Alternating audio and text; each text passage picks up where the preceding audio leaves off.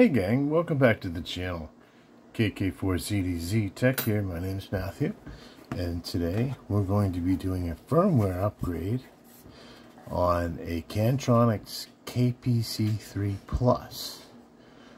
Now, this unit I use for my primary iGate here in my station, but it has an internal bug on the firmware that makes it buffer. Then eventually it backs up so much in the buffer it crashes the software. But luckily the folks at Kantronics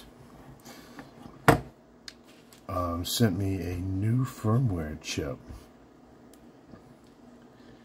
and KPC3 revision R, and we're going to be installing this today in my unit.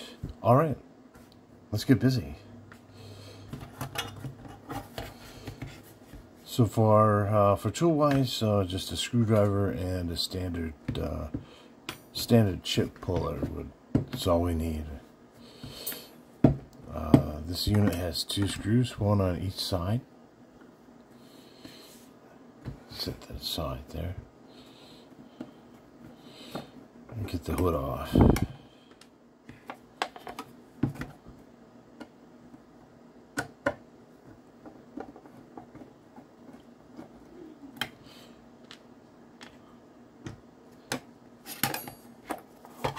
Alright, we're in.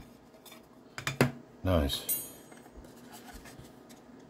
Alright, when looking into the unit, we're going to see that is the KPC3P, not revision R. It's the older version of firmware in the EEPROM. Alright, and we'll take note of the notch on the socket and on the new chip itself for alignment purposes, to make sure you get it inserted right. Alright, let's take it out. Use the chip puller.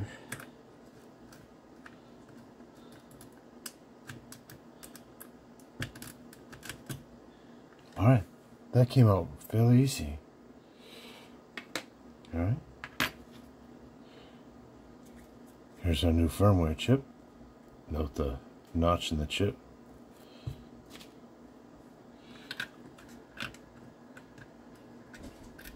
We'll note the notch in the board.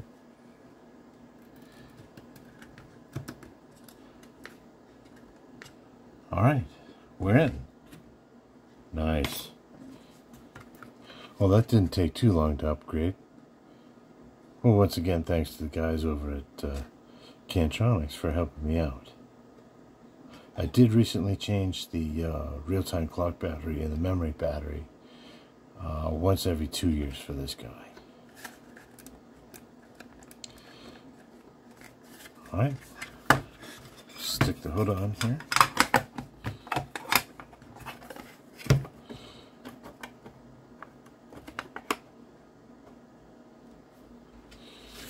Get our two screws.